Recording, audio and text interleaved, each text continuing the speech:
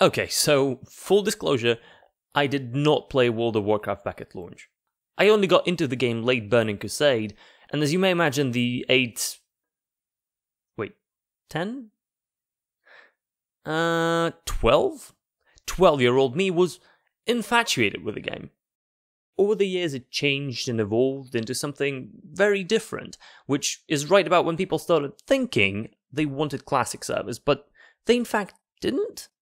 Which in turn is how we wound up with 6-hour-long queues on launch day, and over 20 new servers added in the days following launch, as if to reiterate how much people didn't want to play the original game again. But that's all besides the point. This video is not about those changes, nor is it about PR statements that didn't age well.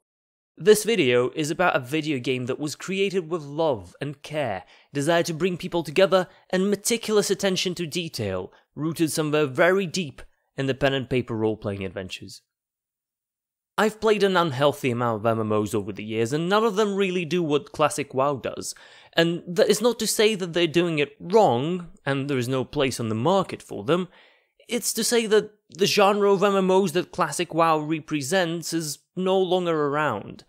And despite being told that we think we do but we don't, there seems to be a very well-defined niche that no one bothered to fill. Some of the things I'm going to mention are also still part of the retail or modern day WoW.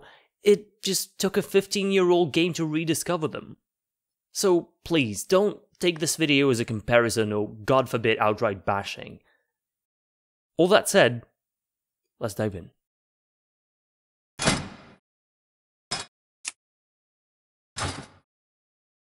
The game doesn't go out of its way to make you feel strong. The encounters with monsters feel very weighty, the game punishes you for biting off more than you can chew, and most of all, it makes every time you go out of town on a quest feel like an adventure. Most, if not all of the classes heavily depend on auto-attacking in one form or another, so you don't always end up pushing buttons. Sometimes you just stare at the screen watching the damage numbers flow around. This is especially evident early in the game where your resource is very scarce. The mob encounter loop usually consists of you starting the fight, burning the said resource, then finishing the mob off using auto-attack, and subsequently using items or waiting to restore the said resource. And this puts weight behind your every action because the combat is designed in a way where the enemies can dodge, parry, block and resist, and your character can... Not landing a hit feels bad, which makes every single encounter less predictable than you would otherwise think. A series of bad misses can put you in a very bad situation where you might need to find a way to heal or disengage, but in the same way a lucky crit can finish off a mob from half health, letting you go on your merry way to immediately engage another enemy. One of my friends described Classic's combat as being similar to a D&D encounter, and they're not wrong. Every attack has a chance to hit or miss, succeed or fail, crit or get resisted, based on the percentage stat unique to a character based on their race, class, level and gear. Some of the more powerful abilities like stun, sprint or incapacitate are on a cooldown that will only let you reuse them after 5 to 7 minutes, like a short rest. And the more powerful ones, like Combat Resurrection and Bloodlust, are on a 30+ minute cooldown, like a long rest. Different ranks of spells also work in a very familiar pen and papery way. You can either use a high level, more efficient and more powerful spell and use more mana to cast it, or you can stick with lower level spells and conserve mana if you so choose. The lower level spells for some of the caster characters and healers don't just become redundant, they'll still get used in certain situations. Last but by no means least, there are spells in your character's arsenal that won't get used very often, like Eagle Eye, Farsight, Kilrog, Sense Undead, etc. And in the same way, there are spells that have to always be used, like Arcane Intellect, Mark of the Wild and such. But all of them make your class special, they add flavour. It's what you chose to play, and no other class in the game will have that same utility, making sure all the classes play differently, even if the base rotation loop will boil down to using only a handful of spells. But, of course, the above is by no means unique to classic WoW, so to understand why this is so immediately noticeable and incredibly apparent, I dug a bit deeper. As much as the game reminds me of a D&D adventure, it also is very mechanically similar to something like Dark Souls 2. Wait, does this then mean that Classic WoW is the Dark Souls of MMOs? No. No, it doesn't. However, there are in fact more than a few parallels I'd like to draw between the two titles. Both games seem to, although understandably to different degrees, value similar things. I'll try not to go too deep on Dark Souls game design because that's a video in and of itself. That said, Dark Souls 2 likes making you feel small and powerless in this huge open world, and it achieves that through constantly reiterating how fatal the combat encounters are and how mistakes have consequences.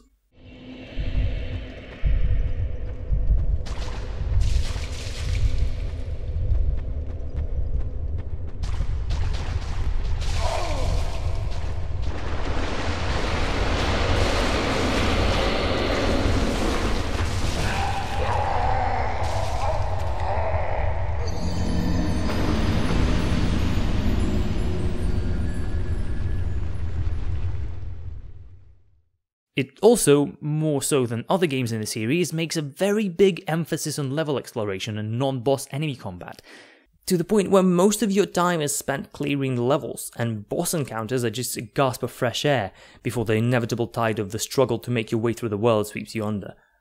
The items that you eventually find, or don't find, are there to provide meaningful upgrades to your combat experience. Even though some of them are just percentage stat increases or resistance bonuses, they do make a difference, and sometimes go as far as to change your playstyle completely, while of course making your journey through that dark, rejecting world a little easier. Believe it or not, I think Classic WoW does much of the same thing, and while thematically the low polygon, almost cartoony looking art style of WoW doesn't invite the same feeling of existential dread as Dark Souls does, the parallels are quite clear.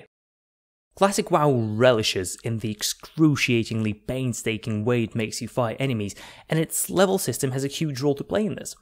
Underleveling an enemy will make you constantly miss your target, introduce glancing blows, increase mobs' aggro range, and make it so your character will be much more prone to critical damage, which makes it incredibly hard to make your way through a high-level location. In turn, overleveling an enemy, while I'm sure it's just confirmation bias, feels like it effectively increases the drop rate of the required quest items? Most likely because the encounters are much faster and downtime shorter. So the game basically actively guides you on your path through the world while still encouraging you to explore, if that's what you're after. Just like a Dark Souls game, taking on more than one or two enemies at a time will be difficult.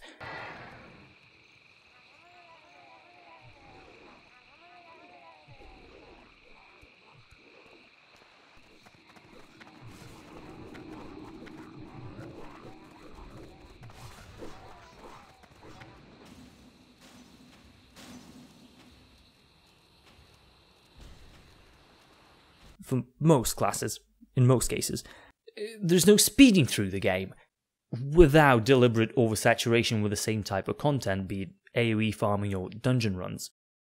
You're mechanically forced to take things one at a time.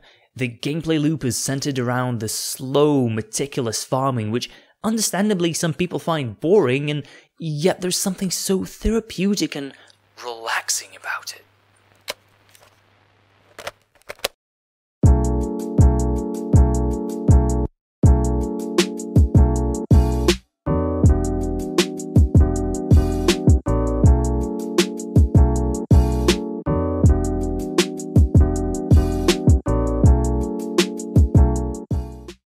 Talking about it doesn't do it much justice, and all in all, it will most definitely come down to your level of patience and personal preference.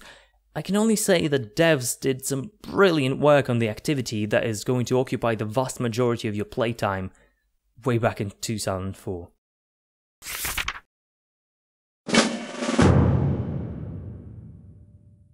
The most important fact that I can't overstate enough about Classic WoW is that it's an RPG first, and an MMO second, at least in the sense that we've come to understand the MMO genre in 2019. Classic WoW, or Vanilla WoW for that matter, is a love letter to the Warcraft universe, where everything down to the smallest detail is crafted to immerse the player in the world, give a sense of belonging and purpose, even though the actual tasks you carry out as an in-game character are often very mundane. I'll be drawing on specific rather than general examples to make my point, but hopefully that helps you paint a picture of the game as a whole. All the hubs in the game are designed with the assumption that you're going to spend time in them. Walking into a new town feels like a start of a new adventure, rather than a pit stop where you get loaded with quests and speed off never to return again. Or, well, to return just once again to hand them in and then bugger off never to be seen again. Some towns will have some conveniences, but not others. You'll find a tailoring trainer and a butcher in Crossroads, and in the same way you'll find an engineering hub and a bank in Ratchet. Following the same trend, every town will have a vendor that will sell cooking recipes relevant to the zone it's located in, letting you use the ingredients you got during your travels for something that will assist your character in the future. And that's a detail that not a very large portion of your player base will even notice or care about, and yet it's there. Throughout your leveling experience, all these hubs and the characters in them get to play a certain role. Once you're done with the hub, it doesn't just delve into obscurity. The characters get brought up later down the line, and some quests will lead you back into that hub, or maybe halfway across the world to some long-lost relative of the character from that hub. The world of Warcraft feels connected. It's not broken up into zones with strict borders. You just make your way through the game very naturally, moving from one place to the other, and maybe back again. The game doesn't let you stay in one zone questing forever though, as in my experience, there never are enough quests in the hub to get you all the way over the threshold to move on to the next zone. You kinda nudge towards, if not forced to explore and quest in different places around the world. Major towns are not only used to host auction houses and banks and profession trainers. Instead, every few levels, you'll come into town and notice a quest being handed out by one of the faction leaders, and it will send you on an adventure to some dungeon. The beauty of this is that to get the maximum value, you'll have to visit all the cities. And on the contrary, if you're only staying in your birth city, you're not missing out on too much, since the NPCs there are still likely to direct you to that dungeon. Lastly, some of the higher level profession trainers are not even found in those major cities necessarily at all. You'll get to the thresholds of 115, 225 profession level, and they'll just say, "Oh, I've taught you everything I can. If you travel to location X, you'll find a person who's much more skilled than I am, and they can teach you." Isn't that brilliant? And for someone who's been playing WoW for a long time, this is such a welcome home gift. Take this example. I finished leveling fishing to 150 and realized the fishers in Thunderbluff can't teach me anymore. I didn't realize they would tell me where to go at the time, so I just put some thought into it and went on to guess that maybe the fishing trainer is going to be in Booty Bay, the largest pirate harbor in the world. So I take my stuff and I go on this goose chase, not even knowing for a fact that at the end of it I'll get what I want. So I fly to Ratchet, I take the ship to Booty Bay, I search every building, and what do you know? I find Old Man Hamming that sells a book, aptly named Expert Fishing, the Bass and You, that will unlock the next tier of the profession for me. And I found that exhilarating. All of the above really are just examples of how the game handles flavor and adds immersion. There's no practical need for all those quests to be in different cities. Neither is there a practical need for you to go all the way half across the world on foot to learn fishing, and yet without those things, the game would lose its charm. And the list doesn't stop there. From class-defining ability quests, languages, weapon skills and proficiency, actual boat and air travel, and down to the inability to speak to NPCs while shapeshifted or cast while seated. These are just some of the things that make the game what it is. I honestly have to admit that not a ton of games today go this far to inconvenience the player to, in return, craft such an incredibly consistent world that tries its bloody hardest to feel real to you. And I think that's awesome. If you've been around the forums and the Reddit threads, you might have noticed that people are feeling really good about the turn that the Classics community took. People seem to be friendly, helpful, almost altruistically so, and less focused on blasting through the game and min-maxing and more focused on enjoying the game in the moment. Part of that, of course, is thanks to the game design being focused on the journey rather than the destination, but part of it is just people being decent for once, I suppose. Regardless of if this will change later on, or if this is just the type of person that this game draws, I'm not here to talk about that. Enough people have. Not having the convenience of a looking for group tool, and having people running around the world right there with you, has brought about groups forming on the spot to do a quest, and asking someone for help if you're struggling to kill an elite mob, which ends up feeling much more authentic. You get to adventure together with real people, have conversations, and generally have a good time rather than just being grouped up by some in-game system and then just making it through a dungeon, never saying a word, even if that's not necessarily the game's fault. The way server structure works in Classic also adds to the social aspect of the game. Right now, the servers are divided into what Blizzard calls layers. Layers are basically a server inside a server, if I'm not to spend too much time on the explanation, and the mechanic is there so that people don't end up having to constantly fight over a spawn or a gathering node. Blizzard says that there are currently single-digit amounts of them for each given server, and aims for them to completely go away by Phase 2 of Classic. That being said about layers, you're still on the same server with the same group of people, so it's very possible for you to meet friends in the open world accidentally, which I can't say happens a lot in MMOs these days, and it feels nice. In any case, each layer has enough players around that the world feels alive. It's not just yourself who's struggling with a high-level quest or an enemy faction camping rogue, it's people all around you, buffing you, helping you with a tough fight, being assholes, or doing their own thing, what have you. The game feels massively multiplayer, which of course you should take with a pinch of salt, and check in maybe 6 months down the line to see if the population is still there, but it doesn't take away from people's experience right now. The absence of any sort of directional tools and maps and dungeons also helps create this feeling of adventure and exploring the unknown, which only serves to prompt people to interact and be a bit more social. More than that, I've had people run up to me and ask for directions in a video game, which felt wild for a second and so out of time in 2019. World PvP feels fun, and of course not without mentioning the awkward and funky class balance of vanilla WoW, but it is fun ganking that high-level warrior and winning. It is fun getting destroyed by a bunch of questing alliance players and then having to run for 10 minutes from the nearest spirit healer. It is fun to keep a little black book with the names of all the people you're going to track down once you hit max level. It is fun just to do things in a game with other people alongside you doing those things as well. So, what's the takeaway from this? Drop the game you're playing and sub to Classic WoW? I mean, no, not really. I know a lot of people are going to enjoy the hell out of this game, and just the same amount of people will be disappointed in its age mechanics and game design decisions. What I was aiming to do with this whole rant, for lack of a better word, is to flesh out some of the things that make the game stand out. The things that changed over the last decade and a half and that maybe have no place in modern online gaming. Or maybe they do? I don't think you need to like or fanboy over the game to appreciate that it was well made. And that's what Classic WoW is to me.